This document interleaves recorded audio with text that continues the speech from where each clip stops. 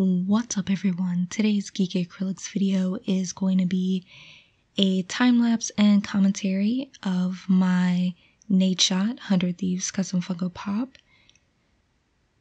I've been following Nadeshot since he was with Optic Gaming, so for a very long time now. Fan of Optic, fan of Nadeshot, but I also love what he's done with 100 Thieves. So I just wanted to make him my next kind of like gaming personality pop. I have previously done like Dr. Disrespect, Ninja back in the days of the Pon and, you know, when he was still repping Luminosity.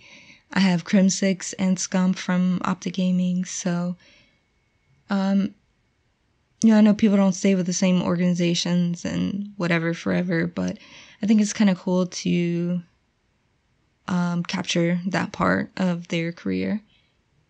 And so, yeah, I thought I could do really cool things with the Nadeshot Funko. Some details and stuff that I'll get into in a minute. Also make sure if you enjoy these videos that you smash the like button for the YouTube algorithms. That really helps. Leave comments, give it a like. Subscribe if you haven't already and you enjoy my videos. And, you know, if you know Nadeshot, you know, send him this. Let him know. Let him know I sculpted him in that tricolored hoodie that is so hard to get a hold of. So this is polymer clay sculpted over a DIY blank male Funko body. And basically here, I was just trying to up my game. Each Funko I do, when I do like extensive sculpting especially, I try to take it a step further, add a little more detail, get better. So some of my other Funkos were a little more simple in terms of, you know, the pants, like Crim6 and Ninja, they're just wearing like, you know, really simple sweatpants. So I wanted to add a little detail, texture by adding like a stitching effect, kind of fading and stuff to make it look like Nadeshot's going to be wearing denim. As far as I know now, he's really into, you know, collecting sneakers, but I think he's moved on to Nike, which is a shame. Because I love Adidas and he used to love Adidas, but I put him in a pair of fairly recognizable Adidas shoes. It's a pretty popular style, just to really set it off and be able to sculpt a little more design instead of just like really simple shoes, which is basically what I was doing before. And Ninja also has a hoodie. And it doesn't quite have all the stitching and details that I really want to capture for Nadeshot. Again, you know, stepping up my game. I do have a video, which I'll link in the description below, which will tell you basically how I did it.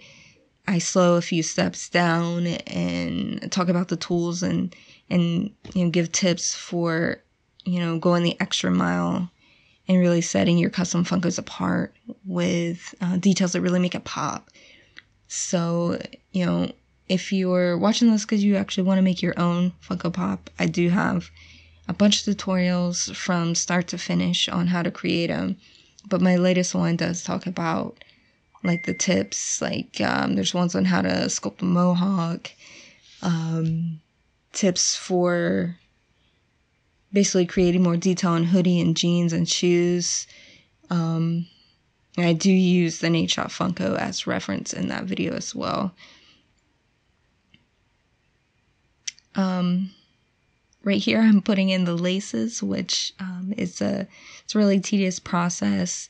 So it does have, it's hard to see in the video obviously because it's zoomed out, but it's got the little eyelets and the laces that look like they're actually like laced up there. Basic lacing, nothing fancy.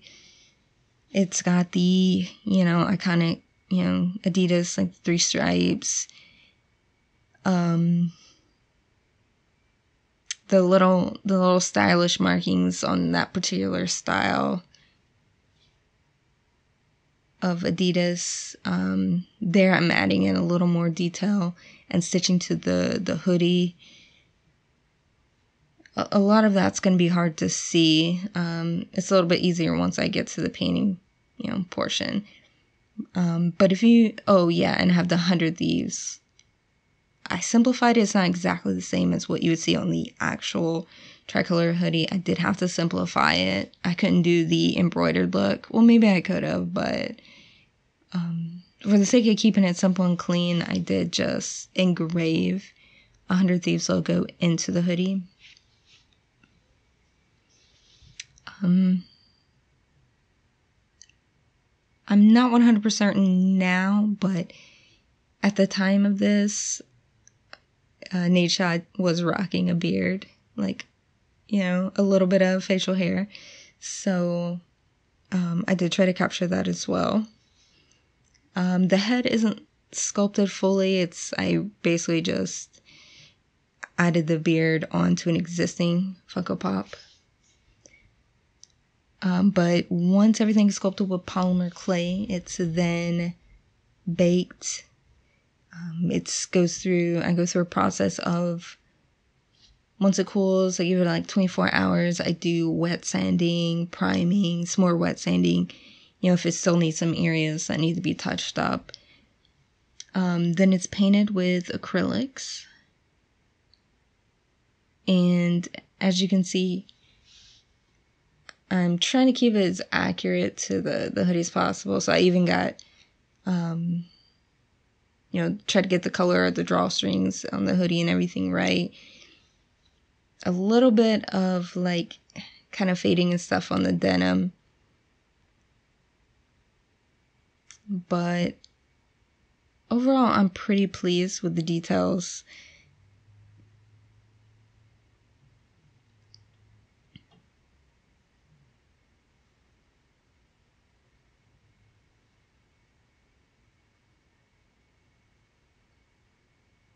So once everything is finished, I give it a couple days. I make sure it's 100% dry. It's really thin layers on Funko Pop, and acrylics do dry fast. But as a rule of thumb, when painting with acrylics, you want to give it a little time before you varnish it. So with this, I do apply a polyacrylic to give it a nice glossy finish, and it really protects the paint.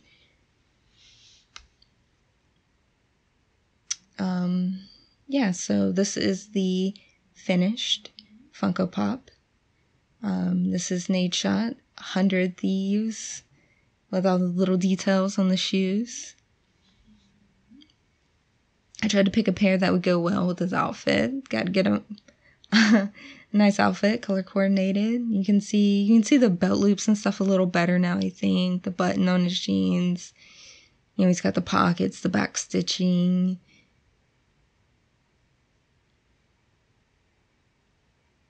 And this is kind of a close-up. I'm trying to get in a little bit closer. I tried to mimic where I saw like stitching and stuff in the hoodie on the website and recreate that. So he's now chilling on my shelf with some of my others. That's Battery, Aaron Baker, Crim 6, and Ninja. I do have some Doom Patrol custom Funko Pops that I'm currently working on. And yeah, I'll have a new video coming soon. Again, make sure to like and subscribe if you want to see more, and thank you for watching.